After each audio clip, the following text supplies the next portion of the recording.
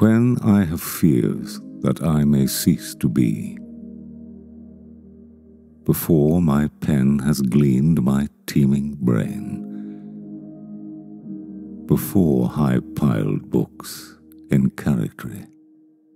hold like rich garners the full ripened grain, when I behold upon the night's starred face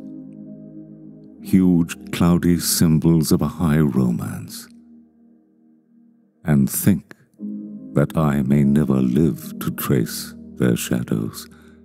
with the magic hand of chance. And when I feel, fair creature of an hour, that I shall never look upon thee more, never have relish in the fairy power of unreflecting love,